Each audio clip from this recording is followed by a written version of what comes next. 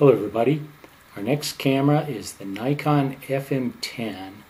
It was made for Nikon by Cosina, and like a lot of other cameras, it's based on the Cosina CT1 Super. Other than the lens mount, it has more in common with this Dakota than other Nikon SLRs. Dakota's a Ritz camera private brand like Quanta-Ray. Cosina did some mods for Nikon. You'll see a few other cameras that have these upper end features. It has a meter activation button, depth of field preview button, and this multiple exposure switch. Wikipedia says it was first available in 1995, and it was available at least until 2015, maybe 2017. And there may still be some new old stock in the sales pipeline. This camera is still up on Nikon's USA site for $569.95. It's for the camera, the kit lens, a case, and a battery. I only got the half case with mine. But it shows out of stock if you click on Buy It Now. They do definitely have factory refurbished kits. That's for US $399.96. You can find used kits for $100 to $200 depending on their condition and completeness. Bodies only, they're all over the place. You know, 25 bucks if there's something a little bit wrong with it, to 100 bucks if it's in really nice shape. This really is an FM10, even though it's missing the label here. First I thought someone was trying to be more discreet with it, you know, so it wouldn't get stolen or something.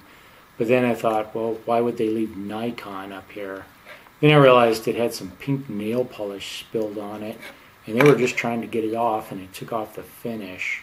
There's still a little bit on the shutter speed dial, but other than being a little bit sticky, it doesn't really affect it. The kit lens that this normally sold with was a Zoom Nikkor 35 to 70 millimeter. It's f3.5 to f4.8. The lens was also made by Cosina, so it's not a true Nikkor, but Cosina makes current Voigtlander lenses, and they know what they're doing. I didn't get a lens with this kit, so I've been using this pancake version of the Series E 50 millimeter f1.8. I'll run through the specs pretty quickly since the ProMaster 2000 PK Super and the ProMaster 2500 PK Super that I already reviewed, they're basically the same camera. It has a vertically traveling metal shutter, goes from 1 second to 1/2000th of a second, plus bulb, has a cable release socket. All those speeds are mechanical. The winder standoff turns on the meter and enables the shutter button.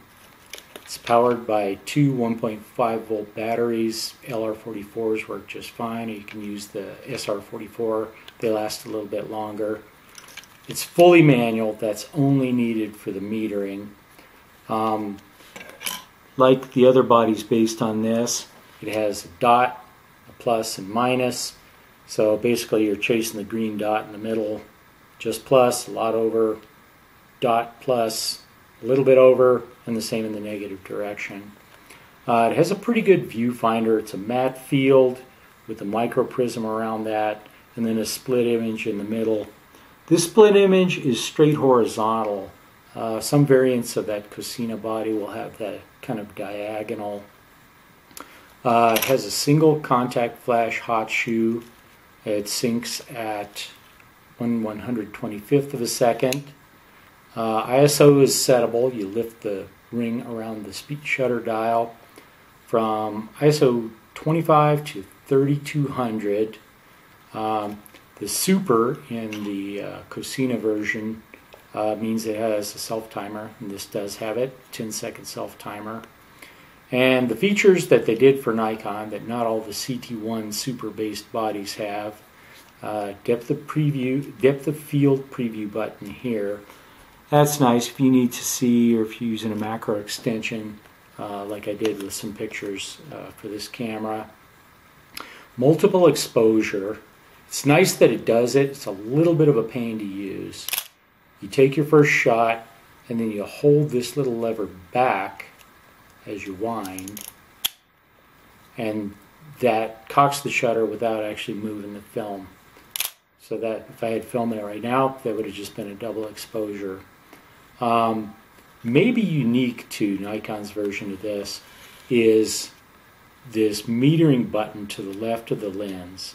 It seems kind of like a why bother, because a half press does the same thing, but it works even if you don't have the meter, the winder meter enabler in the standoff position, and you don't have to hold the shutter while you turn the shutter speed dial. You know, if you're working in aperture priority, that can be pretty clunky, because you're either doing this or you got to take your eye away from the viewfinder. That way, if you use that and you need to adjust your speed, then you can just use one finger and chase the dot and you're metered. The other way of doing it's a little bit clunky, so that's actually a nice feature. That's pretty much it. My first roll in this was kind of a bust. I pulled some ISO 800 film, some old Kodak film, out of a single-use camera, and I made the mistake of shooting it at ISO 800. I know film loses speed with age if it isn't stored properly, but this was really sad. It must have been stored at the bottom of a compost pile. My second roll, I shot a half roll of T-Max 100 in it, and that was much, much better. Just a reminder, Worldwide Pinhole Photography Day falls on April 28th, the last Sunday in April here in 2019. So get out there and kludge something together and take a pinhole picture on Pinhole Day. I'll see you then.